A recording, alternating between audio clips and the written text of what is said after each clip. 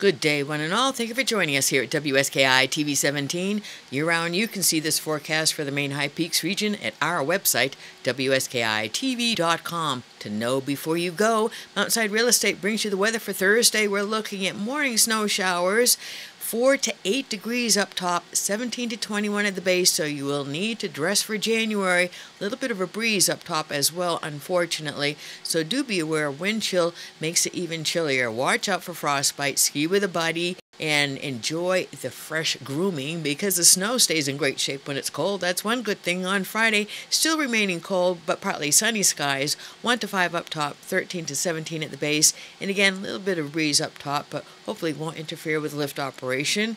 Moderating by the weekend. Saturday, partly sunny, 27 at the base, 14 up top. Sunday, light snow, 33 at the base, 24 up top. And Monday, at this point, mostly cloudy, 32 at the bottom of the mountain and 22 at the summit.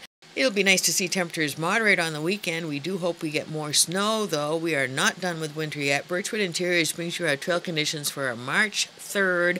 We're looking at 97 trails and trail sections, 7 lifts in operation, hopefully. Pack powder and hard pack is what you'll find out there. And plenty of grooming on Wednesday night.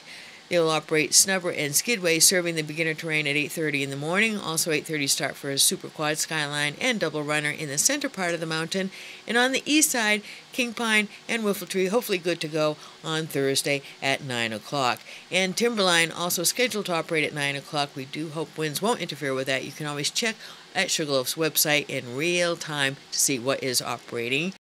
If you're a good skier, you better get up early and get the fresh corduroy on Go-Go Line, Nitro, and Skidder, because all three are going to be groomed out flat and perfect. Sweet corduroy first thing in the morning.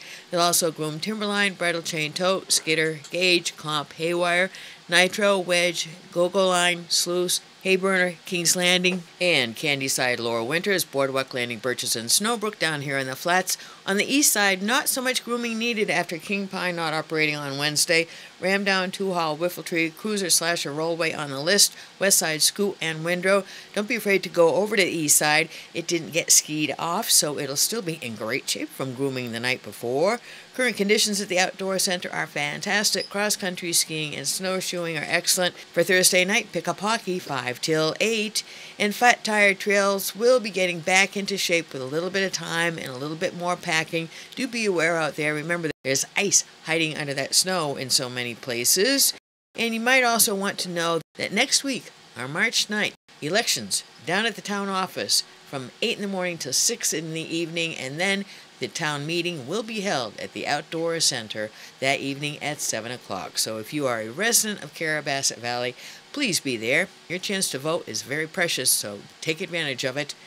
If you want to know before you go, our quad cam gives you a look in real time of what the weather is doing and what it has been doing, with our time lapse also available.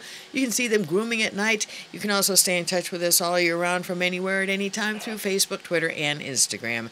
We've been turning guests into locals since 1979. Know before you go with WSKI.